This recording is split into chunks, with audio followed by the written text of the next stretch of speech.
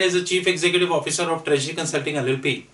And today we are going to speak about the topic which is banks balance sheet management, and what we are going to cover which is about immunization. But at onset, I would like to wish all of the subscribers and our investors, our clients, the members, those who are associated with our brand, a very happy new year. We are shooting this video on 1st June 2018 and we are expecting to upload approximately 250 videos this year. So sitting today we are approximately closer to 500 videos, and we are expecting by the time this year would end 2018 we are expecting at least 750 videos and maybe probably 1000 videos by 2019. Anyways, the long distance to go and a lot of effort has been required in that direction. So this time we are covering a very important topic from the bank's perspective. And if you're expecting that this topic is going to be hitting in the public sector banks of India, then the answer is completely incorrect. None of the public sector banks in India would have that problem. So this technique, immunization, theoretically is being used in all the banks of India. You name it, any public sector banks in India. But practically being implemented in the banks like Goldman Sachs, Credit Suisse, JP Morgan, Standard Chartered, HSBC and all. The reason being they are big bank. They are like, take an example for Goldman Sachs. They are a bank who practically invented all derivative contracts. So it's being implemented there. Now before moving, let me talk a little bit about a bank.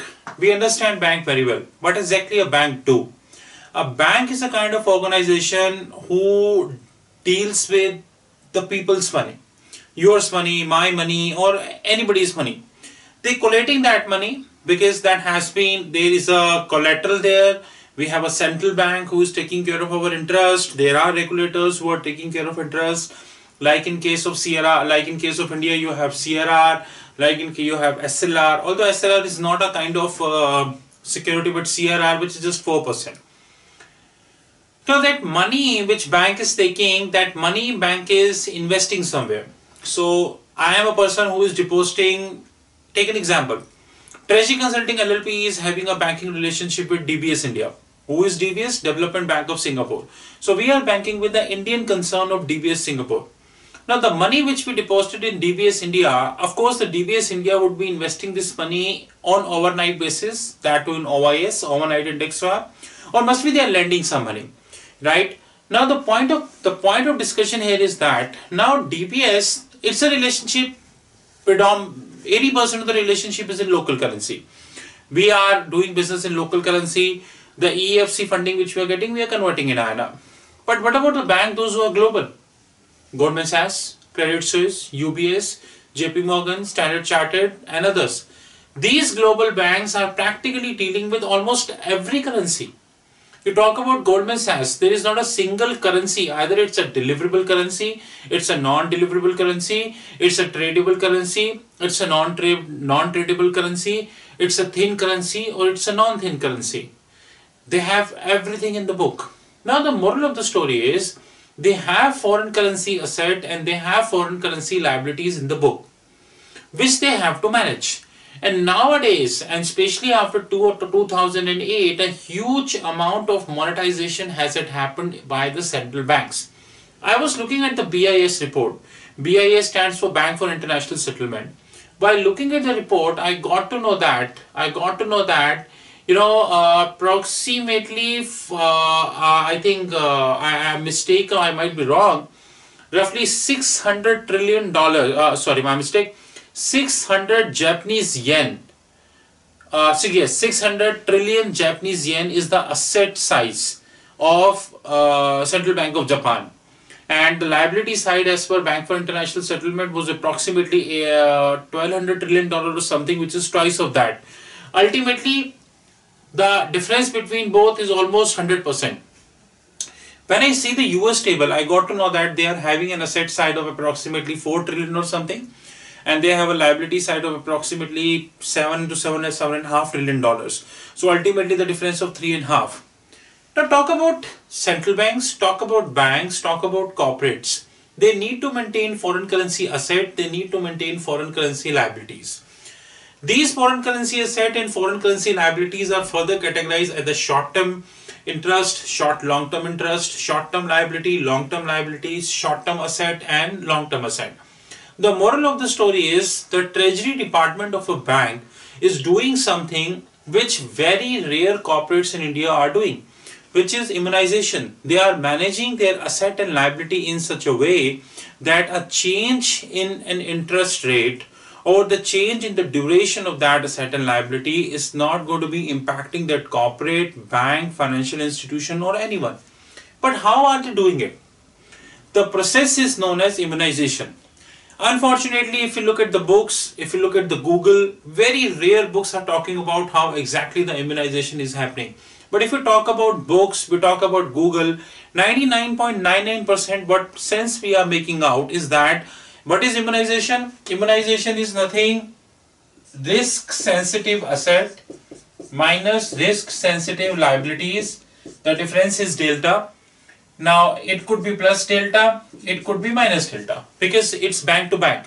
In fact, if we take an example of Goldman Sachs, in the Goldman Sachs itself, you have a lot of subsidiaries, Goldman US, Goldman Singapore, Goldman Denmark, and so on and so forth. They might be having different deltas. On a consolidated level, of course, Goldman should be having a positive delta, but we cannot confirm that. This is the theoretical definition of immunization. When you will take a difference between risk sensitive asset minus you will take a difference of risk sensitive liabilities and you compute this delta, and the treasury department is taking a position on that delta. But practically speaking, this definition is not correct, and practically speaking the world do not move like that. Practically the world move in a very different way versus we have in the books, and we very well understand that. Here we go. There are 4 techniques of immunization. And if you are thinking that any bank is thematic in nature, by thematic I mean to say that they are completely dependent upon one technique, we are absolutely incorrect. The banks like Goldman Sachs, Standard Chartered, JP Morgan, UBS, Barclays, Citi, and Deutsche, Bank of America, HSBC, they have a huge risk sensitive asset, in fact in trillions. They have a huge risk sensitive liabilities, in fact in trillions.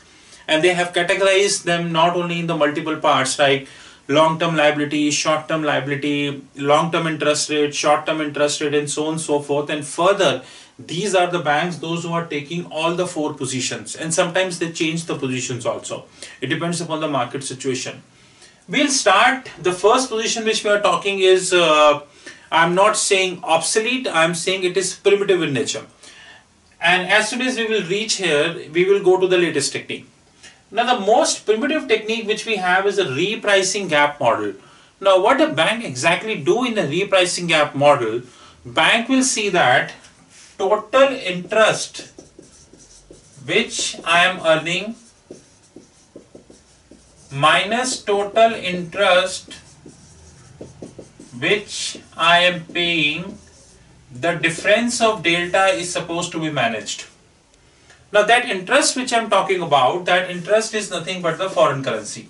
Please don't see FC as a functional currency, because in foreign exchange FC is being denominated in 2 ways, functional currency and foreign currency. Now this foreign currency interest what they are earning minus this foreign currency interest which they are paying. Now you must be thinking a bank like JP Morgan, why they are doing it. Let me give you a very small example. JP Morgan, let's take 2 entities of JP Morgan London and JP Morgan US. JP Morgan London would have a functional currency GBP. On the other hand, JP Morgan US would have functional currency US dollar. Now would have a functional currency US dollar. Now JP Morgan London, which have, let me write here, JP Morgan London would have a functional currency GBP, and JP Morgan US would have a functional currency dollar. Now this dollar functional currency, which now assuming there are some GBP assets which we have in JP Morgan US, and assuming which we have dollar liabilities which we have in JP Morgan London, rather than taking a different approach, rather than computing the duration, I'm not saying that that duration is wrong. I don't want to comment it. I'm not saying that modified duration, macular duration, effective duration, these are wrong things. But the best technique to manage such kind of thing, when you have a bank and you are practically working everywhere, because banks like JP Morgan, Goldman Sachs, they are practically working everywhere. Now, the best is that because once you console the books, you understand that JP Morgan London and JP Morgan US would continue to swap their position, and JP Morgan US would have a GBP asset while JP Morgan London would have a dollar liability. GBP asset would have GBP interest rate. On the other hand, JP Morgan London would have dollar liability payable side. The best part to manage that immunization is to keep the consolidation in the mind and make sure that you are going to follow the repricing gap model. You simply check with your subsidiary and simply think that, boss, my subsidiary is that market, on consolidated level, this would be the position, and this is how I should be. Second is the maturity gap model. The difference between the maturity gap model and the repricing gap model is not much. It's more or less the same. But there is a little bit difference. The difference is that in this we have forgotten one thing, or we have not mentioned in this, which is the tenor. TENOR, which is the tenor, the actual tenure. Assuming the GBP asset in the books of JP Morgan US is for 15 years, while the dollar liability is in the books of JP Morgan London is only for 1 year. In that sense, this repricing gap model might not work. We have to move to maturity gap model, whereby I would be doing weighted average maturity interest earnings minus weighted average maturity interest payable. Total is delta, and that delta is supposed to be hedged. Now we are going to be deciding total number of weighted maturity, like we are going to go for 1 year, we are going to go for 2 years, we are going to go for 3 years, we are going to go for 4 years. That we need to categorize. If both the sides the period is same, the bank is same, during consolidation you are able to make sense, go for the repricing. If both the sides bank is same, consolidation is possible, but maturity is an issue, because here the GBP asset is 15 here, while the dollar liability is only for 1 year. So there is a big difference. It's a maturity is so big. Then please don't go for it. Go for maturity gap model. Third is very important, and of course third and fourth are my favorite. I always claim that. Duration gap model. Now in this duration gap model, you need to understand one thing very carefully. Because 99.99%, in fact I should have used 100%, but I'm just taking a disclaimer. 99.99% G7, group of 7 banks are actually here. Leverage duration gap model. Now why they are here and why they are not here, the reason being they are creating a huge leverage on their positions. Sometimes on the asset side and sometimes on the liability side. And sometimes we have seen that they are creating a leverage on both the side, asset side as well as the liability side. Moral of the story is this leverage is impacting the duration.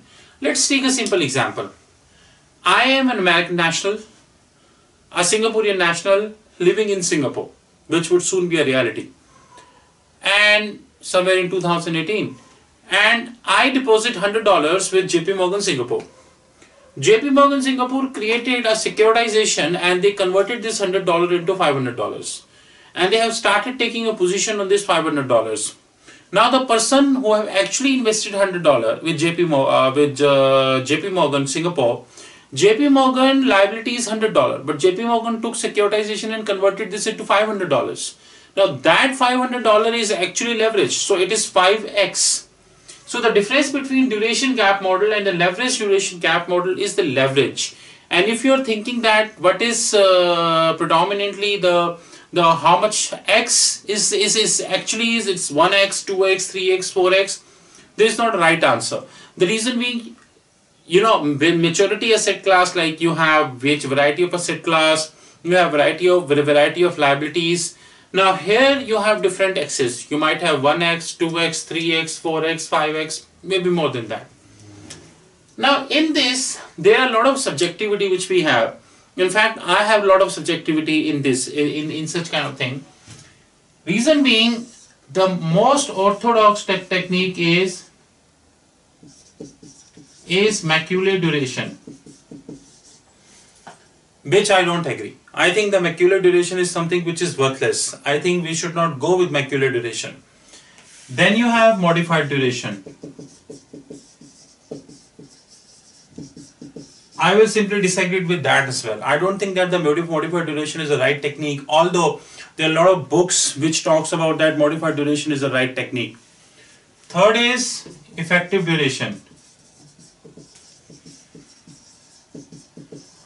I'm not saying it's not a right technique. It is a right technique, but the right technique, effective duration, is once the period is right. Example, it's going to be 100 basis point plus, it's going to be 100 basis point minus.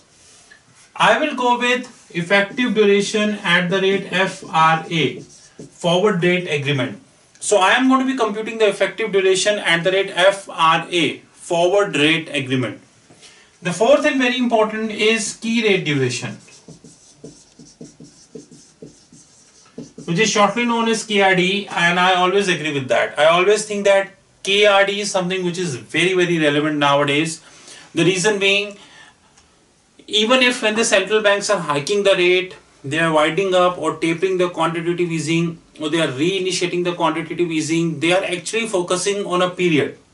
Like take an example, if you talk about Bank of Japan, who was the first bank who moved from plus interest rate to minus interest rate. Now they are moving from minus interest rate to the par swaps. Now the first step which is the Bank of Japan is doing that, boss, they wanted to have the short-term instrument in positive. They are not expecting that 30-year bonds would be positive, would be at par, because having positive is something they need to work out. They are not expecting 30-year would be at par. They are expecting that a short-term would be at par, and this is what on which they are working on. And of course, the wonderful thing is, which I always value, is convexity, and I always value concavity. And I, in fact, a wonderful supporter of this is effective convexity. I think that we are right now in a stage when we have to go for a leverage duration gap model, because we talk about G7 banks. They have a huge leverage positions. 2000 and again 2008 is a relevant example of that, and this is still happening. That is something, it's a blessings of Lord that is not yet being busted. So overall, these are the four important things which we have as far as the balance sheet management of the banks are concerned. So the I should have used the word primitive. The primitive is a repricing gap model, maturity gap model, duration gap model, leverage duration gap model.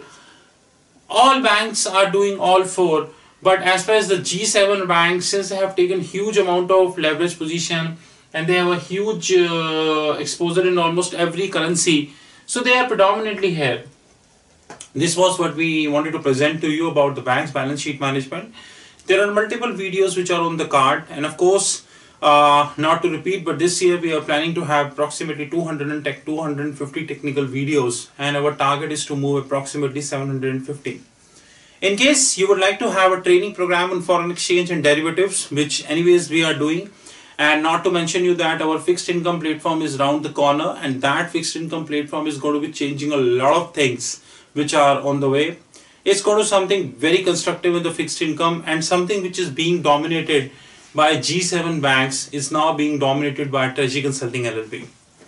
You are most welcome. My mobile is very known to most of the people, 9899242978, while my email is rahul.magan@treasuryconsulting.in. On the contrary, the fixed income platform number which we have is 911140199774. 91 is an Indian code, 1140199774, and website is www.treasuryconsulting.in. Thank you very much and have a wonderful time.